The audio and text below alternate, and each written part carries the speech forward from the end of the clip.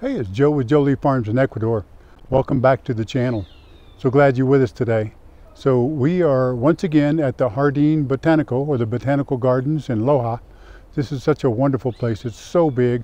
We decided to come back again, shoot more pictures, show you a little more video of what's going on here. We're right outside the orchidario right now. Lots of different orchid plants. You could spend all day right in here. Not everything is going to be in bloom when you come. Some things are in bloom today, some things aren't. Different things bloom throughout the year.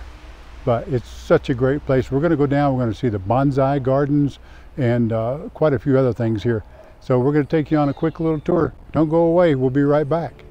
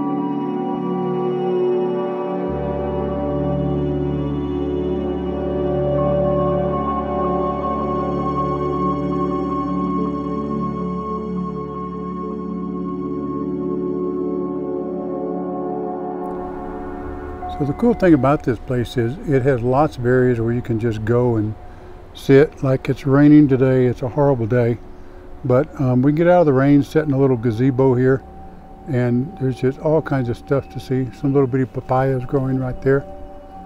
And of course, what's cool also is they have recently put out all these little metal signs that list the plant names, botanical and common names to all these plants.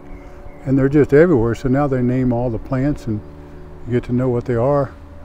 Sitting here, there's Santiago's mama. Going back out in the rain. Lisa's over there shooting pics. So this is the gazebo. We're just taking a little short break, resting a bit. This place is kind of enormous and there's lots to see. Like if I just look over the edge right here, you can see a cool little orchid growing up out of this tree stump. Really nice colors to it all.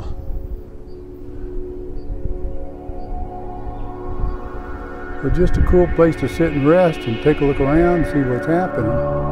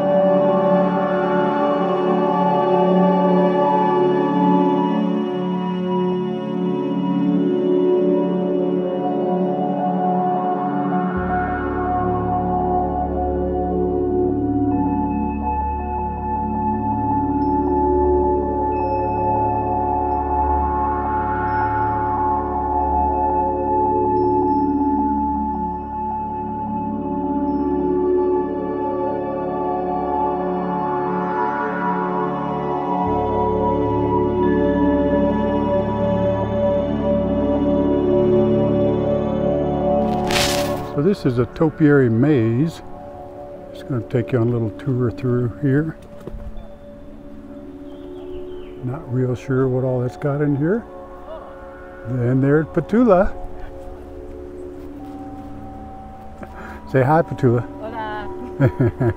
¿Cómo estás? There's Brian. We caught him too. We got a bunch of Canadians wandering around in here. They're probably lost. We're going to have to send them lunch.